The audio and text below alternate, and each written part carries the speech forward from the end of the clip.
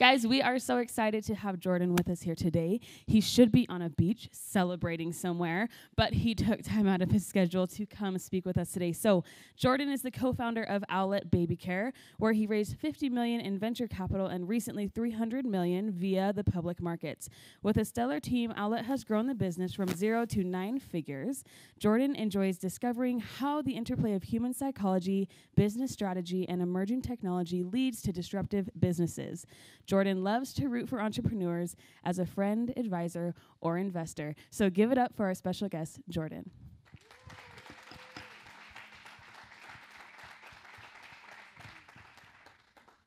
Welcome, welcome. Thank you for being here. Oh, let's check the microphone real quick. Let's see. There we go. We're in business. Perfect. Jordan, thanks for being here. It's my understanding that you got into the business world and Owlet specifically at a young age. Is this true? Yes. I wasn't that kid that was like selling lemonade stands as a kid. It's kind of the opposite. My parents, they started a gas station when I was really young, and it failed, and they mortgaged their house, and it was the sad story. So my whole life, it was never start a business, do something really safe. But I was at BYU, and I took this intro entrepreneurship class, and I was I dig this. I just am so just fascinated by all of this. And so yeah, we started Owlet right out of college. So did your youth impact your ability to start or bring up any challenges within starting a business? Yeah, I think I had this fear from my parents that was always present, but sometimes that's good. You want that productive paranoia that keeps you on your toes, but at the same time, my mom was an entrepreneur herself and was you can do anything, just you can do it. And I think it's hard enough to start a business, and you almost have to have that mindset of, yeah, I can get this done in order to be successful as an entrepreneur. So two young men coming out of college, yes, starting a business focused on baby care. Where did the inspiration for Owlet come from? Yeah, so my co-founder, Kurt, his wife has had 3 heart surgeries. And you can actually, if you meet her, she's got a scar, it's kind of, you notice it every time you meet her. And when she was a baby, her mom just happened to walk in at the right time, and she was blue. Had an undiagnosed heart condition, and they rushed her to the hospital and did surgery that same day. And Kurt is even more paranoid. Sounds mean, but Kurt was thinking to himself, how would I ever know if something was wrong? And then saw this technology and said, well, I think that'll work.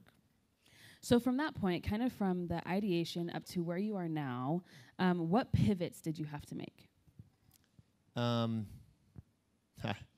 say that there's a lot. One of them early on was, should this be a medical device? And that's something that to this day, we still go back and forth on just how much we invest into that part of our business and how much stays on the consumer side. But we went back and forth on that. We initially said, doesn't need to be a medical device if it's a pulse oximeter. And then we talked to a bunch of people in pulse oximetry, and they said, no, it does. If it has an alarm, it needs to.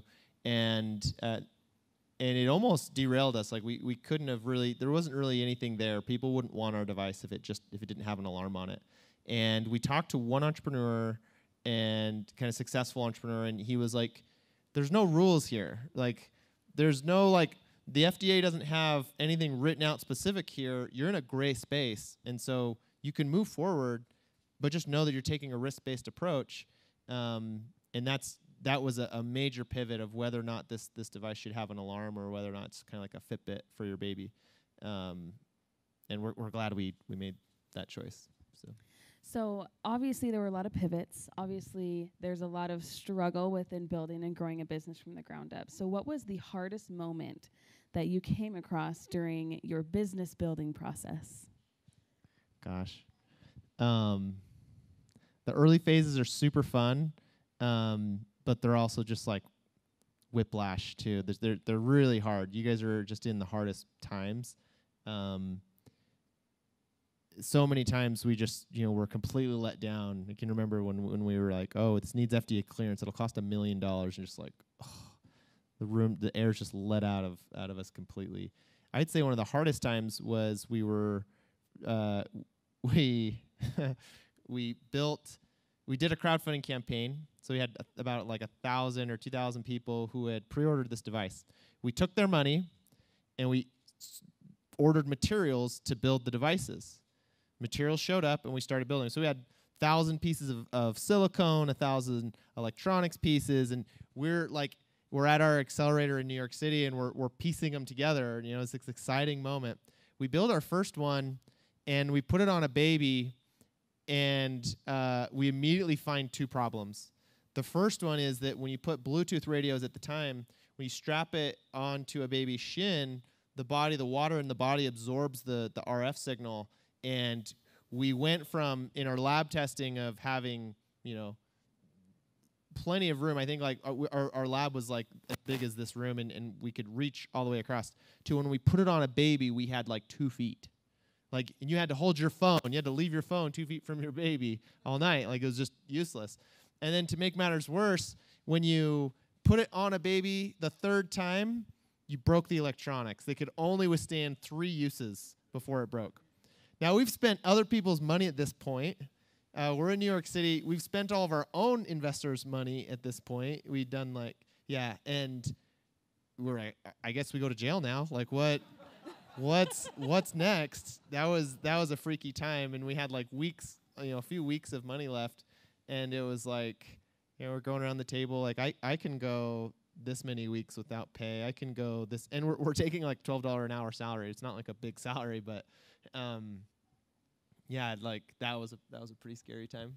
So where did you go from there? What do those conversations look like, and how did you recover from that time? I think you fake it till you make it. I mean, we had some early investor interest in New York City, and I remember, in fact, there was a group that wanted to give us a stiff deal. They wanted to give us a shark deal, and I mean, we're sitting with this dilemma, and that wasn't enough money to make it happen. But we knew that deal would have muffed up the rest of the deals because it was such a low valuation that it would have ruined everything else. And we had the guts to say no to that.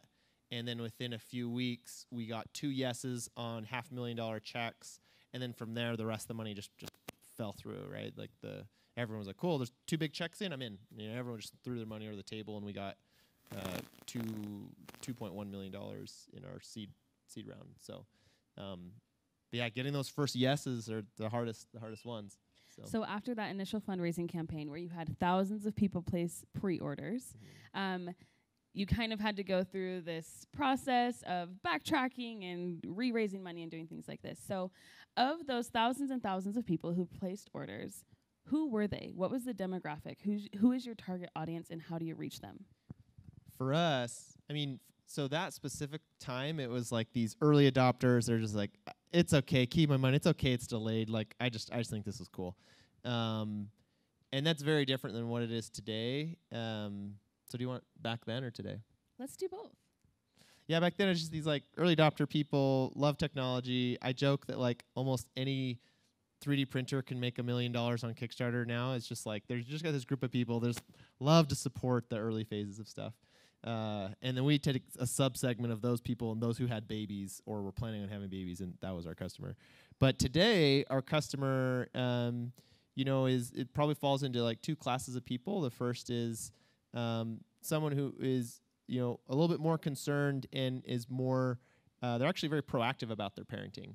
And they think through what could go wrong, and they try to proactively, work against that.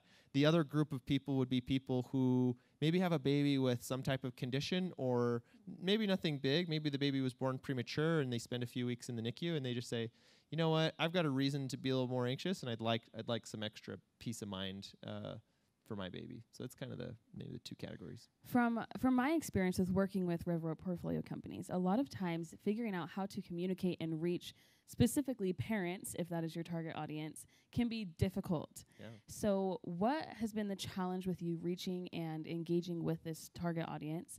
And what were some solutions that you found? Yeah, so for us, like, we were really lucky in that our first marketing hire was a jack of all trades. He wasn't someone who was like a pay-per-click monster who would just do really good at like pay-per-click. Because I almost did hire that guy, and luckily I didn't. But you still have to solve that. Like, that's what you have to go figure out is how do you find customers, and what's the nut to crack there. And so for us, we started down this road of trying to go for existing demand. So go in places where people are already there. So Amazon, great example. You're searching for a baby monitor, pay-per-click. You're searching for a baby monitor, boom, there's our ad. That worked horribly. Our cost per acquisition, granted, it's a $250 device at the time. Now it's $300, but it cost us $1,000 to get a customer on pay-per-click ads at this time. Another moment where we thought we were totally hosed. We spent $60,000 and in like a weekend, and because the way we tested it really fast, and we're just like, oh no. But what was interesting is we learned that when people are in existing demand didn't work, we had to go create the demand. So we had to go market on Facebook and create this awareness around this problem, this idea, and then they would go transact later on our website. And that in a case like pay-per-click or Amazon, they're thinking baby monitor. What's the sock thing? Baby monitor. It just broke their model and it didn't work for them. But creating demand on Facebook or other avenues like that to drive people over to our funnel, that worked really well, and was and continues to be cost effective. But yeah. So I've heard part of what you are the most passionate about is seeing how the product helps parents and helps children. So what is one of the coolest stories that you're willing to share that you've seen as a result of the Owlet product? Oh man, so many stories. We literally have a book at our office of stories that have come from parents. Hey, Scott. That have come from parents that where if the Owlet wasn't there, they don't know if their baby would be alive today. And so, I mean, these are stories that like are emotional to even tell people about. But one mom fell asleep while breastfeeding because she had taken Percocet because of the C-section to deliver her baby, and didn't realize she'd kind of fallen asleep and the baby was being smothered by her breast. Another one where parent just, the alarm went off and thought, that's weird. Like it was just in there. Walks in and the baby has spit up for some reason, but like a halo of vomit around the baby, and the baby's looking kind of that pale blue, and she's able to go and intervene, for her child. So I could tell story after story. We have one story, very unique. One person actually put it on her grandmother who had a terminal illness and was living at home. She was at work. The alarm went off, and she got on her phone. She knew that she could go home and spend the last few hours with her mom before her mom passed away. So just story after story. Really, really fun stuff. That's incredible. And it's clear that the product is very effective and helpful within the family, which leads me to imagine that as a founding team, you and your partner are very, very much family people. So talk to me about the work-life balance. How did you figure out how to be present and there with your family while also starting a booming business? Yeah, that's hard. And there's 4 founders, by the way. So yes, and all with kids as well. But it's hard. I mean, this is all consuming, and you start to put your self-worth in this business as well. It becomes a reflection of you as a person. For me, everyone, you've got to figure it out differently. But I get home, I put my phone away, and I'm not checking the phone between 6 o'clock and 8 o'clock when my kids go to bed. And when you put it in that perspective, it's like I get 2 hours of quality hours with my kids every day. That's kind of pretty small when you think about it.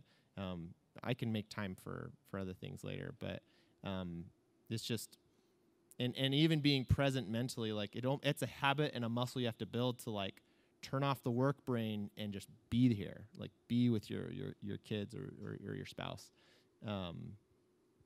So it's a muscle that you have to go build, because the entrepreneurship stuff might come easy for you. It's easy to get lost in your business and get excited and spend all day and nights on it. But you can turn that off for a few hours, and they fall asleep, and you can turn it back on if you need to. So I think as entrepreneurs, the businesses that we start, that we build, become another one of our children, per se. And so as you have been raising this business child from the ground, what are some principles of business and entrepreneurship that you've learned and that you continue to live by? Maybe just speaking to the babies thing, I'd try to say don't let it be your baby. Both from the early phases when it's just an idea. Scott used to teach us this too, is like, don't treat it like your baby. Treat it like something that's going to steal your resources. I think you used the analogy once of a girlfriend that might marry you, and you need to make sure that you really like this person, because you'll be hitched to him for a long time. Similar with like your business idea, like go vet it out, and don't let it be a sacred cow just because you thought of it. And then on the other side, there's so much luck in business. I think what's his name says anyone can be a millionaire, but it takes real luck to be a billionaire. And I'd say similar with like entrepreneurs. I've been through a lot of like accelerators and from BYU up to like other groups, and then each of our investors, I have like these sister companies, right? And so I've got a lot of entrepreneurs that I've been watching from the sidelines over like almost 10 years now. And some of the smartest groups do almost everything right, and sometimes they still fail. COVID hits, and all of a sudden your travel business makes zero sense, but your telehealth business makes perfect sense, right? And so luck is just such a big factor that I just hope no one writes too much of their own self-worth into the success of this business, because, man, there's a lot of pieces where I'm like, that guy is twice as smart as me, and it's just luck that his business didn't work out and mine did. Now, obviously, there's like a base element of work ethic and other things that are needed, but there's also just a lot of luck involved. And so maybe don't get too married to the idea that it's your baby. So, in your intro, we mentioned that you are a friend of entrepreneurs, and that really sounds a lot like a mentor as well. So who within your career was a major player, mentor, or influence in your career? Oh man, so many people. Scott was an awesome one. I love that I get to see Scott here to like take me back to all those awesome memories at BYU. But I feel like entrepreneurs don't reach out enough. I would say I've probably never rejected an entrepreneur that sent a blind email that says, "Hey, just want your feedback here." And as I look back, I wish I would have done more of that. I think, and because there's no way to learn how to fundraise. There's no book out there that says, here's how you raise money in Utah, here's how you raise money in New York, and here's how you raise money in San Francisco. It doesn't exist. Well, maybe, but I haven't seen it. And there's secrets to the trade of each of these things, and the only way you learn it is by asking someone who's a little bit ahead of you. And I think you can get a lot of knowledge from people who are 10 years ahead of you, but you can actually get even more knowledge from people who are a year or two ahead of you, who have just went through that Series A or just went through whatever that thing is. It's a little misty for me, some of those steps in the business, but and each level of the game keeps changing, and so you should always be trying to bring around you people that you can just pick their brain. Advisors are the cheapest. The cheapest advice you'll ever get. You can give them, what amounts to essentially free advisor stock for you, and they will give you the keys to the kingdom. They'll give you some amazing pieces of information that you can't even find anywhere. You can't read these things anywhere. So I'd say go find smart, sharp people. Say, I want to make you an advisor, and pick their brain once a week. Say, we're thinking this, or this. Can you give me some direction? And sometimes that feels like a lot. It feels heavy to do that, but I think it's worth it. Well, I think it's only fair that since we have you here, we pick your brain a little bit. So Sure. What advice would you give to entrepreneurs looking to raise capital? Man, a lot. Sorry, I didn't even answer your last question of who helped us. We had a lot of people along the route. There was one guy specifically, McKay Thomas, he's actually comes out of Utah but lives in San Francisco now. We had been trying to fundraise for a while. We actually flew out to San Francisco to have I think 6 meetings that day. and we had 3 meetings in the morning. We met with him at lunchtime, and then 3 meetings in the afternoon. And the meetings in the morning, they basically said no before the meeting was over. And the ones in the afternoon after we'd met with McKay, they basically chased us out of the room. Like, we'd love to, like, when can we meet next? You know, it's just like this very different dynamic. And I think, you know, fundraising at every level is different. So like the 300 million IPO right now is like in some ways was similar, but in other ways was very different from getting $50,000 from an angel.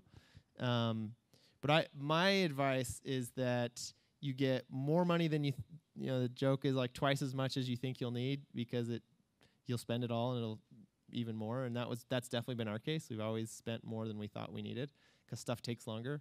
So my thing would say, raise more money, try to build your network, you know, both within Utah and outside of Utah. I think entrepreneurs are great references to investors because they've all raised a lot of money themselves, so they have this investor network and they can connect you to investors really easily. If you ask an investor for a connection to another investor, the first thing they ask them is, did you invest?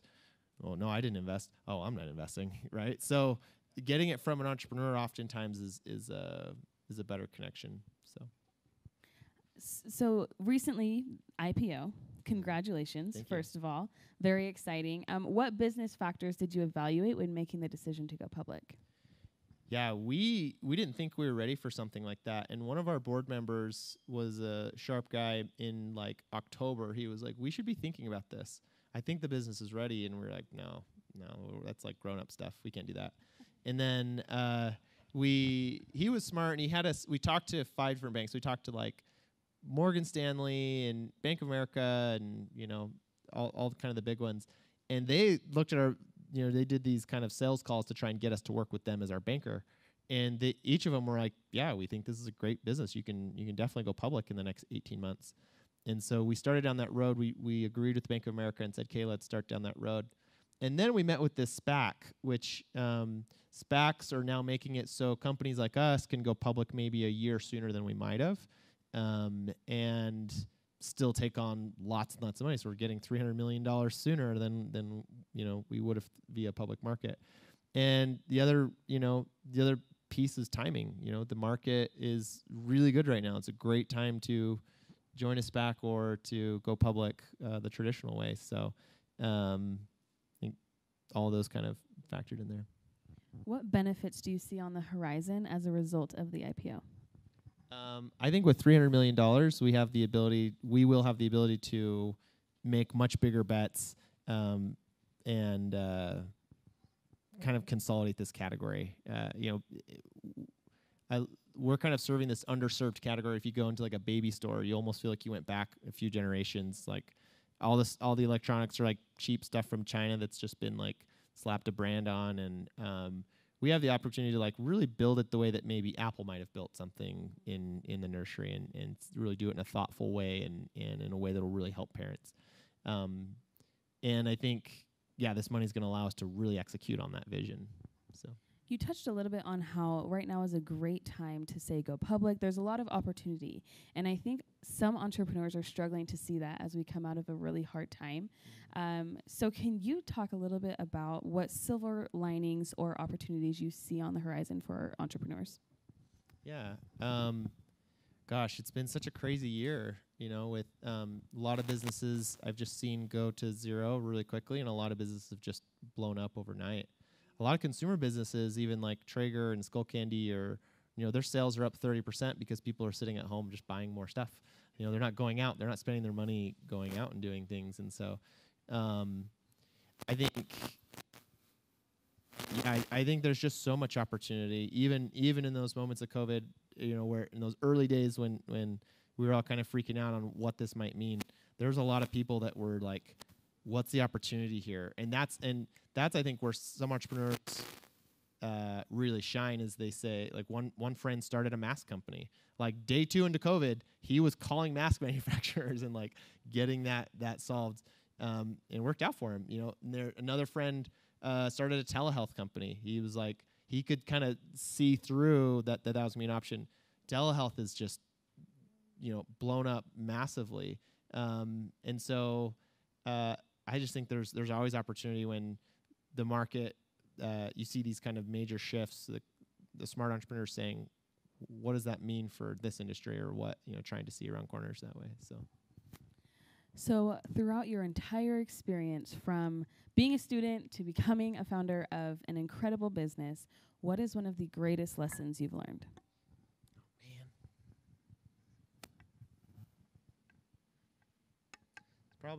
There's probably a lot of lessons. Man, I just think that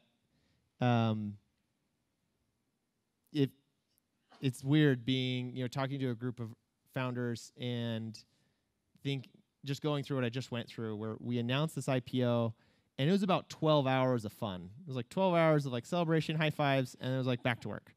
And I was like, it was a little weird because I'd looked up to this day for so long, and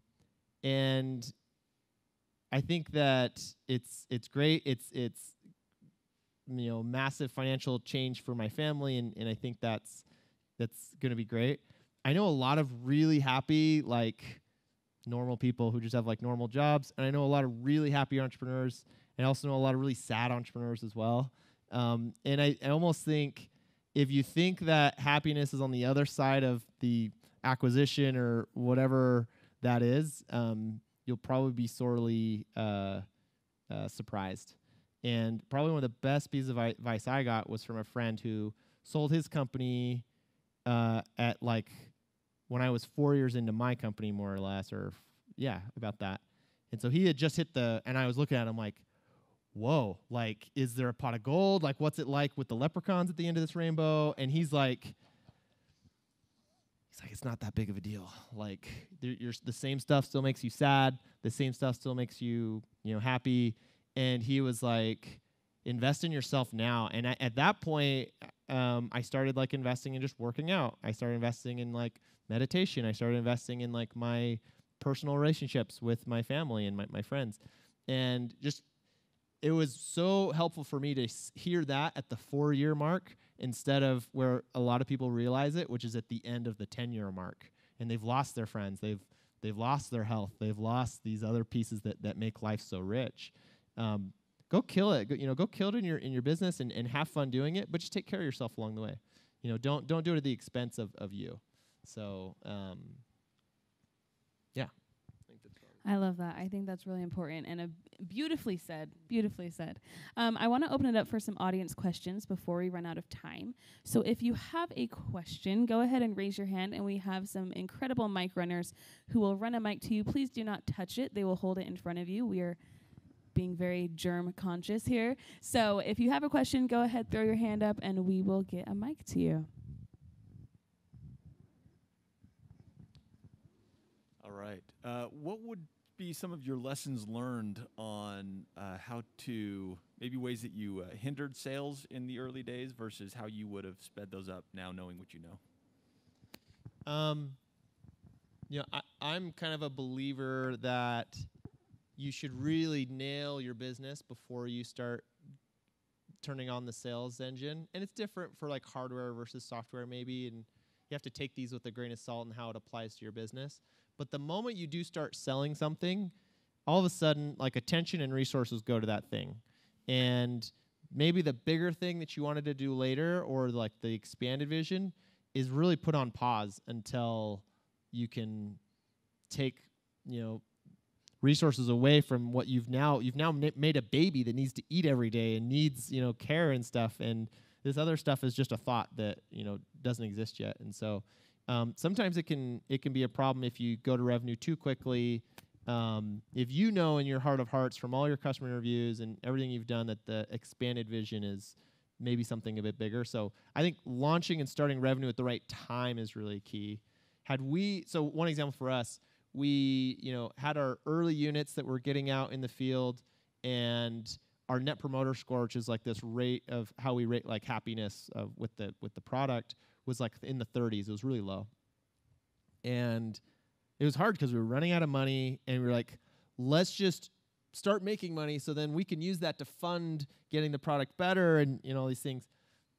And we decided to stop, cut money wherever we could. A lot of people went part-time, and we saved money wherever we could. I don't think we took on any investment, but we said we got to get the user experience. It needs to be better before we really launch this thing.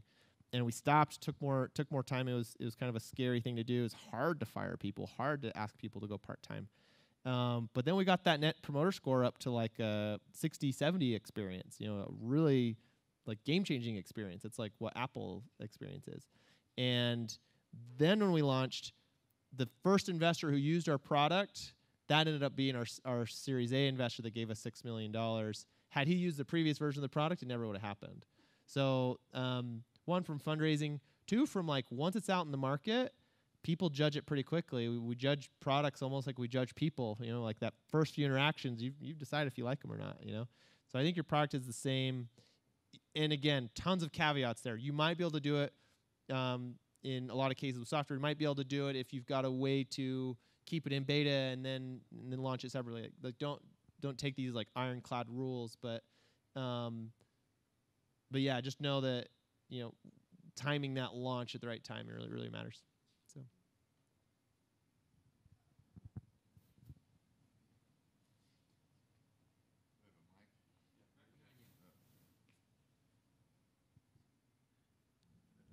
Thanks. Jordan, congratulations.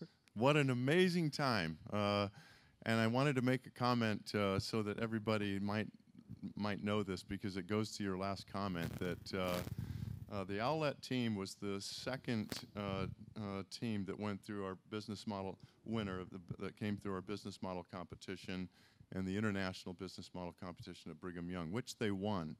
And ever after, it became the gold standard. In fact, over all the years, although we had a lot of amazing pitches, none of them ever surpassed the Owlet model of 2013.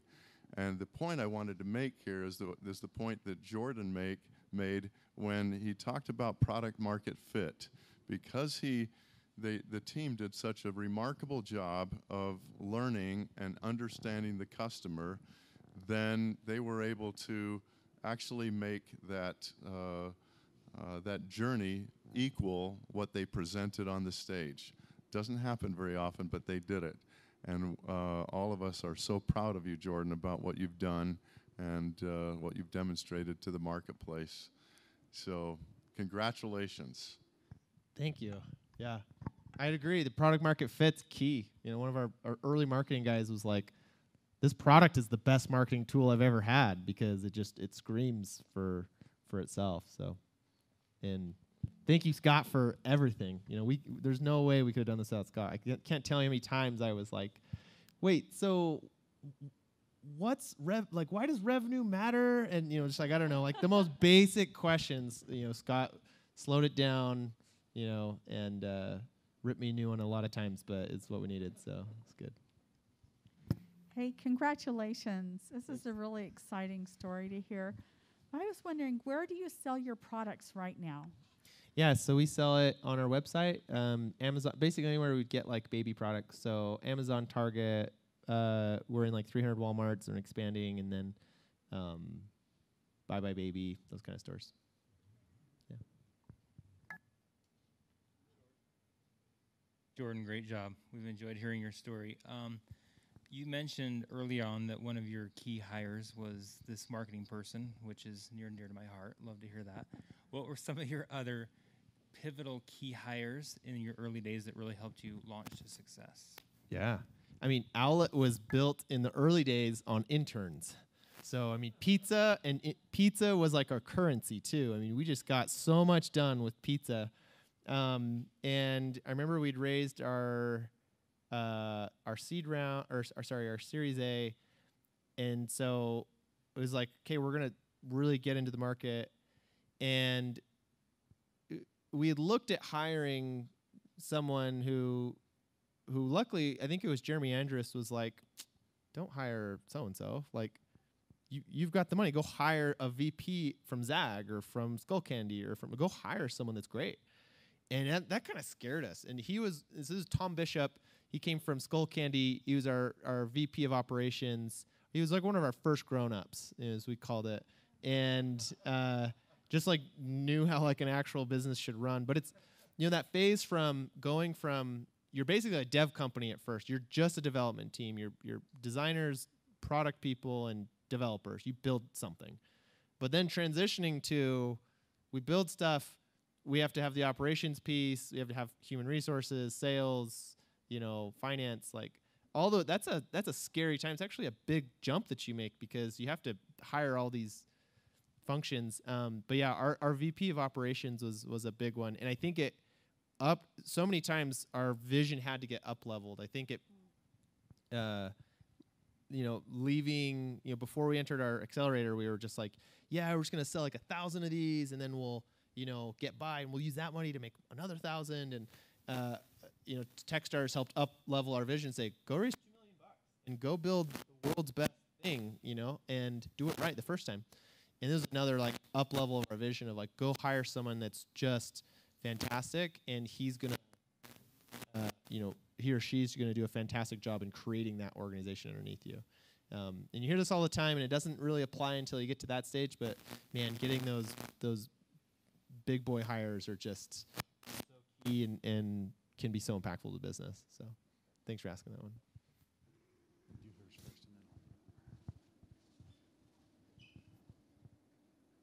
I'm curious to know, in Greg's presentation, he taught about design, the details, and the execution. How did you get your vision? At one point, tell us about what that looked like for you, for your vision and making it scalable for your company to grow. You mean the vision to building the product, or the vision to like the fundraising piece, or I don't know? Building of the product and expanding the organization. What's interesting is like our vision has actually changed over time, and partly because of fundraising. We went to investors and said, "Okay, we've got this baby product there. Okay, baby product 250, 4 million babies born. It's $1 billion market opportunity. It's too small." And we're like, okay, and that almost forced us to expand our vision so that we could get money to go build what we really cared about, which was the smart sock thing. But we kind of had this expanded vision, and just recently, under basically not a lot has changed in the business, but we're able to sell all these bankers at Fidelity and T. Rowe Price and BlackRock and say we've got an $80 billion market. These are the same. It's the same, essentially the same business, but we've expanded our vision to understand that we're not just this one sock company. We actually have this opportunity to build out and connect all the devices in the nursery. And we have this opportunity within telehealth that we're seeing into the health of every single baby. And now we can, connect you to the doctor in those key moments, And so, but I think we were really keen on what we knew really well, which is we've got something hot with this baby monitor, this sock. And it's hard to tell that expanded vision early on, but it's okay that your vision evolves over time. Like we didn't have that $80 billion vision day one, and it took us time to even see it ourselves. And I think that's okay, and other people can teach you stuff about your business, and I'll even talk to entrepreneurs sometimes too and say, no, you've got a bigger business here. Look, if you set this up as a recurring revenue model that has these elements, it's massive. What do you mean it's only this size, And it's okay that sometimes you don't see it, and it can evolve over time. And you'll feel like a fraud yourself to be like telling someone like, yeah, it's this really big opportunity. I don't know if it really is. And I don't know. I just think it's okay for your business vision to expand over time. Okay, I've got a question for you. Jordan, it's so good to have you here. Thanks. Actually, I'm going to take a little bit of executive privilege and ask two questions. The first one is that owl real? No. CGI. Photoshopped. Okay. Secondly, you've shared some really great insights today and some fantastic guidance with all of us on a number of different items from your experience at Owlet. Can you rewind the clock just a little bit and share a little bit about your experience and your insights on phone soap? Yeah. And then, if you're willing, also fast forward a little bit. Life post Owlet. What's next? What's there? Yeah. Cool. So fake owl.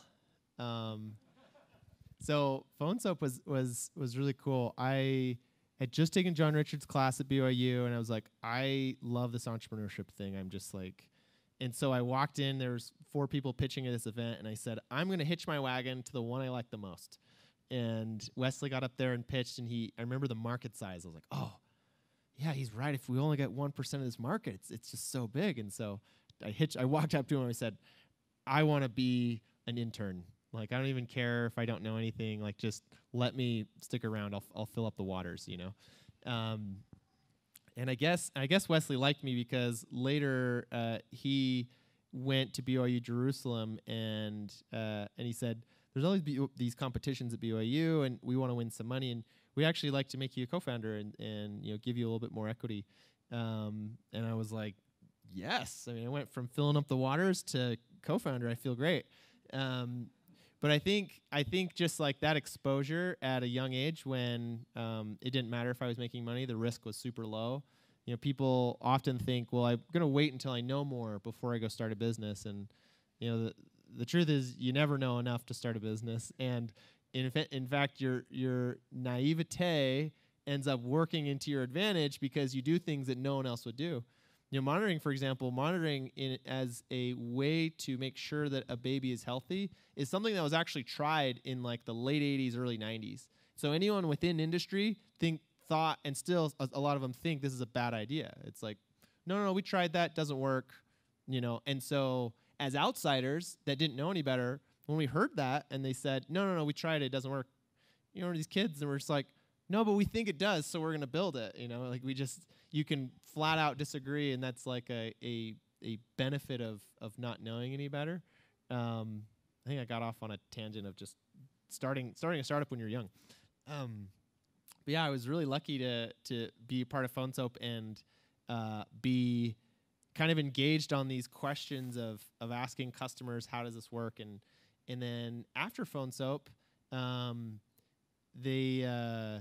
we went separate ways, and I can't even actually remember why. I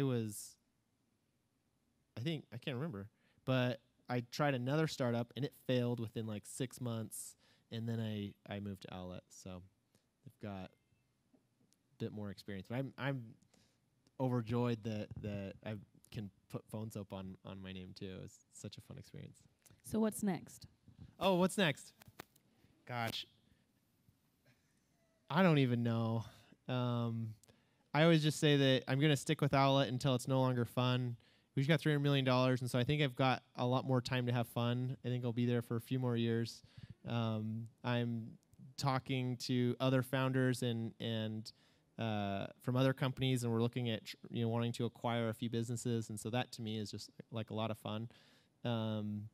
We're building out these opportunities within like connected nursery and telehealth, and again, I love the early phase startup. When I talk to founders, I'm like, this is the highlight of my day. Like, being in a big business is kind of boring to me. I love like the early founder stuff. And so now, as within our business, I get to stay in this early founder mode where I'm helping to discover where's the business going to go next. I think life is meant to be kind of iterative and to take tests. So my wife and I are taking a test where we're going to go live in Maui for 2 months and see if we like living in Maui. And then we'll come back and say, do we move to Maui or do we just go to Maui for 2 months a year or something, right? So I think it's, kind of live my life like a startup a little bit. So the existing test is advising, maybe investing in a few startups, and maybe changing location. And so I'm only like 2 years ahead in the things that I want. There's a few things I write in like pen, there's goals you write in pen and there's goals you write in pencil. And the ones you write in pen, you kind of stick to those, and the route to get there is often in pencil. You're not sure how you get there, but I feel like I've done a lot of stuff I want to do in life. Though maybe one last thing that's in pen that I haven't done yet is do like a trip around the world, where I'd love just pick up the kids and just travel for a year or so. But gosh, you got me on the spot with that future question. I'm not totally sure what I'll do next. So. We have time for about 1 or 2 more questions. So Your tangent actually kind of addressed my question a little bit. Oh, cool. With the product, I didn't know if there was any sort of baseline of what you were trying to accomplish. Was it strictly just the 80s that was basically your only baseline to look at, or were there any other innovations going on at the time that you were aware of? I'm not sure I understand your question completely. Yeah. So essentially, you wanted to bring this sock product that can monitor oxygen. Were there any other products that compared before you started to build this? Yeah. There was like, that's actually an interesting one too. So there's a lot of like movement monitors, and so like there's these mats that you can buy, and those have been around like 5 years or 10 years before Owlet started, and it's like a mat you can put your baby on, and it detects movement of the belly. If it notices the baby's belly stops moving, then it sounds an alarm. And what's interesting is like Owlet's not that different, right? We're using a different technology, and so parents believe it more. But on top of that, there's been probably 8 other startups that have tried to solve the same problem, is my baby okay, but with different ways to get there. So some have used like cameras that are using vision to from the camera to tell if the baby's breathing. Others have used like a radar, LiDAR type thing that's scanning the bed and making sure. Others have used like a wearable onesie. What's interesting is like all of them have failed, and Owlet is a $1 billion company, but there's not like, it's the subtle differences in the product that made all the difference. And so, you know, as parents were able to say, I know it pulse oximetry, as I've used that little red light in my finger in the hospital, so I trust that thing more than I trust a camera vision thing. I don't know that's real, a onesie, all these different things. And so what's interesting is like, there's probably the same in like lots of reasons to win, but I think our product market fit was really good, but it was the subtleties in the product that actually made the difference, even though there's been 8 other people try to do solve the same problem with different routes, which hopefully as an entrepreneur you can interpret that as, this might be different enough to get there than what's already been. It doesn't matter that it's already been done. Maybe you're pursuing it in a different way, or yeah. So, did that answer? Cool. I want to know how you came up with the name. Ooh, I think it was between Owlet and like Night Nanny and like Koalaroo or something. And it wasn't the most logical thing. It was, we liked the tagline of "up all night so you don't have to be," because an owl's awake. And owls weren't actually trendy at the time. We actually beat the trend by like a year or something. And all of a sudden, owls started popping up and all this like maternity stuff and baby stuff. And we're like, we just kind of lucked out, I think, with the name. But yeah. And an owlet is a baby owl, so it made it even better. So followed the cuteness. There's a whole book actually on how to name your products, and I wish I could remember the name of it, but it's really good. And he actually uses an analogy. He uses a Utah company, this Spoon Me, the yogurt one, and it gives all the reasons that was like the perfect name for the business and all the pitfalls to avoid. I don't know the name of the book though, but there's a book on how to name your company. Well, Jordan, thank you so much for being here. The last question that we always ask our founders is, what is something fun that your success has allowed you to do? Oh, man. Just meet a lot of cool people. I've met Mark Cuban and Richard Branson and just a lot of really smart entrepreneurs.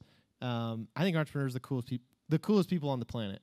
Like, we think so much differently than anybody else. Like, I could get in a room and talk with entrepreneurs for hours on where the world's going to be and, what technologies are going to improve people's lives. And I think we're the coolest people ever, and that's probably one of the funnest things. Well, So- I will tell you what, we know of a place that always has entrepreneurs, so you are welcome in the RevRoad office anytime. Thank you. Thank you so much. Jordan, thank you so much for being here. We have a little gift for you. Thank you. We appreciate your time and your presence and your wisdom. Thank you. Give it up one more time for Jordan. Thanks.